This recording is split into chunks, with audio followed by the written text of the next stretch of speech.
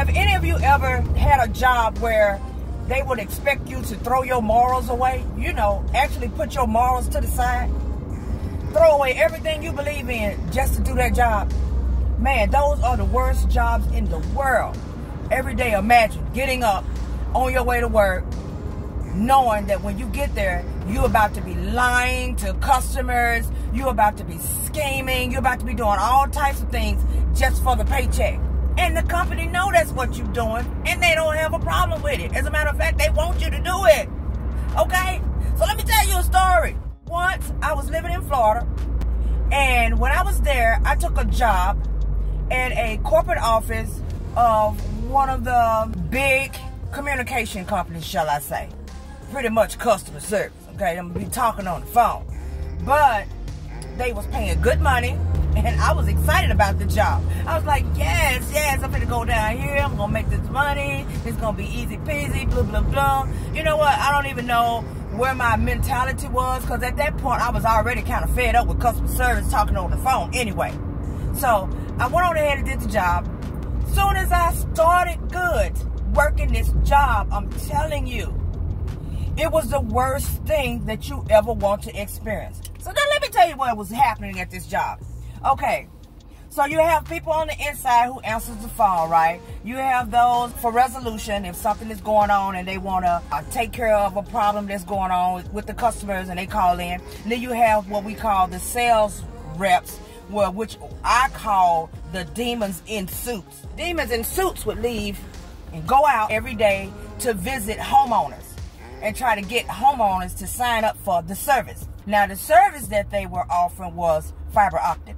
Okay, fiber optic. Okay, so they would go and ask the customers if they wanted to participate in the program that they were running, which was really not a program. They was just going to put you on a bill, and you was going to have these huge bills coming.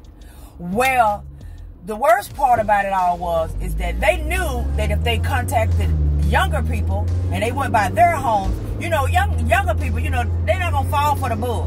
They ain't falling for the bull too quick, okay? Because the ones that was calling in and that were crying all the time in my ear and have me feeling like I'm on my way to hell were older people.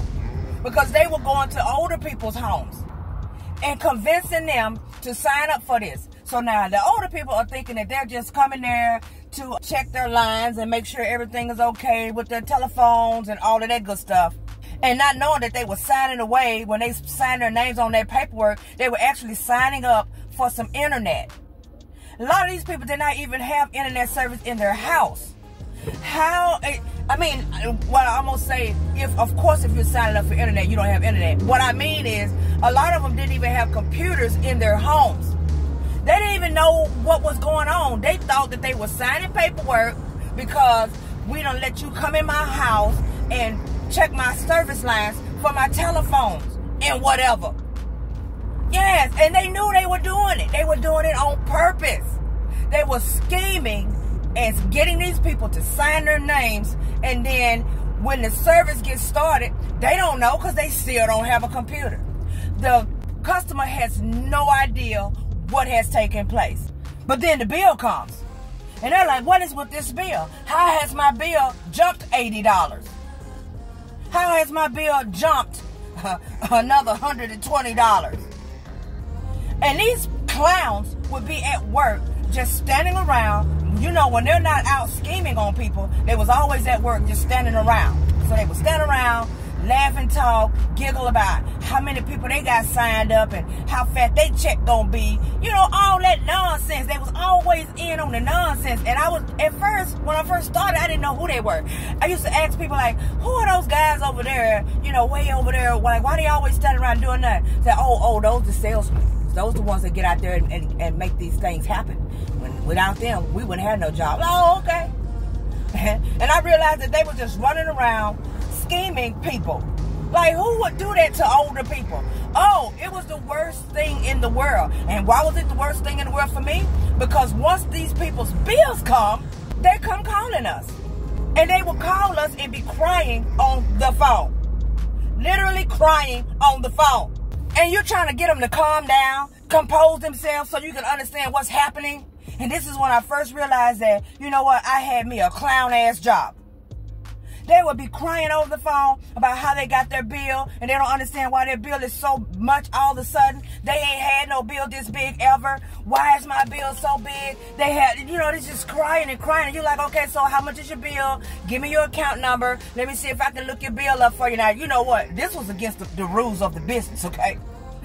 You can look them up, you know, because of course you need to do that. But you're not supposed to be trying to figure out a way to get them out of the bill. You're supposed to calm them down and let them know that they need to pay their bill. How dirty is that? This was the most low down dirty. I was like, everybody in here who came up with this idea is on their way to hell. And everybody who is up in here just continuing to do the job just so they can have a check. And I don't care what your situation is. I don't care what type of situation you got going on at your house. If you are someone participating in this type of stuff, you are just as bad as the rest. You are just as bad. You don't think I needed my money? I needed my money. I was very excited about my job. You don't think I needed every dime of it?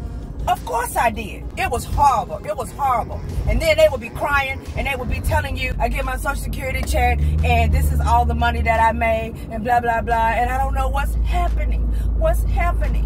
Can you help me? Like, can you look and see what's going on? I can't afford to pay this. If I pay this, I won't even have money to buy me no food. I don't know what's happening. It's just all of a sudden. And then, you know, it's for you to have one or two customers here or there. You would think that with the one or two, okay, I can, you know, maybe it's a fluke. But then it just started happening all the time and all the time. And I realized it's been happening. It's just that I wasn't working there. Man, when I tell you that's some trash stuff, if you guys are working any type of job that got you doing anything immoral, stealing money, you know, they try to cover it up. You know, they'll try to cover it up what they actually have you doing. They try to make it seem like it's something else. And if you slow, you'll let it slide by. But if you got common sense, you know from the jump, this right here ain't right. Like, don't lose your soul for no job. Don't lose your soul for nothing. Do you hear me? Because at the end of the day, you got to be held accountable for your actions. And when you do stuff that just because somebody else, that doesn't mean that it's not your fault too. It's your fault. If you somewhere doing a job that you know you shouldn't be doing, it's still your fault too. Don't get up every day, getting dressed, going somewhere, and got somebody just have you participate in a bunch of junk. It was the worst experience I've ever had in my life. And then the worst part on top of that was every other day. And I'm going to tell you something. Every other day. Every other day. It seemed like every other day. Oh, I can't even get comfortable. It seemed like every other day I was being called into the office because me, I was like, they about to have to fire me. Okay? When you call me crying, I'm like, okay, let me see what's going on. That first one I kind of let go because I didn't know exactly what was happening. And when I realized that these trash dudes was rolling out of here and scheming these old people out of their signatures, I started immediately. When they called me crying, okay, give me your account number. Give me your account number, sir. Give me your account number, ma'am. I'm going to see what I can do to help you, okay? And soon as they give it to me and I pull it up and I would see their information, I'm looking at date of birth. I'm like, man, they is out here scheming these old people. Who would do that? Why are you out here scheming these old folks? Trust me when I tell you, I will go right in there and take that right off their bill. I'll be like, effective next month, you will no longer see that charge on your bill. And I'm so sorry that this has happened. Is there anything else I can help you with? Baby, I was up in there like a savior. My husband, because I was married at the time, my husband just be like, Deidre, you can't save everybody. Bullshit.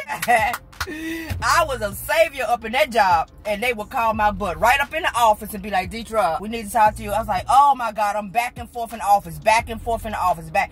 I knew it looked like they was about to cut my and you know you can't be having no fired on your resume. You can't have people calling your last company to come find out you was fired because you was not a team player. So you got to beat them to the punch. I always would beat them to the punch and jump right on up out of there and leave them before they had a chance to. But baby, I stayed in there, and it was like, no, that's not the way this works. You are not the one who signed them up, so you cannot unsign them. You have to, when someone is having a problem, you need to go on ahead and escalate that to another person who can better handle the situation and possibly be able to keep, convince them to keep their service. I said keep their service. These people don't even have a computer at their house. They don't even know what it means to have internet. These people are being schemed. Man, let me tell you something. That job was the worst job. I don't know if it's the worst job ever that I've had. You know what? It's close to number one. I can tell you if it ain't number two, if it ain't number one, it's close to number two. I'm tell you that. It was the worst stuff I've ever experienced in my life. Let me tell you something. If you guys have any sort of job that is having to doubt your own integrity, got you running around here doing all of this crap that you know you shouldn't be doing, you know what you need to do? You need to let that job go, because it's not worth it. It's most definitely not worth your soul. Don't lose yourself in these jobs. I'm telling you, do not lose yourself in these jobs. Don't do it. Like, subscribe, turn on the notification bell. You know I'll be bringing you something back later. Thank you guys so much for watching. Enjoy the rest of your day.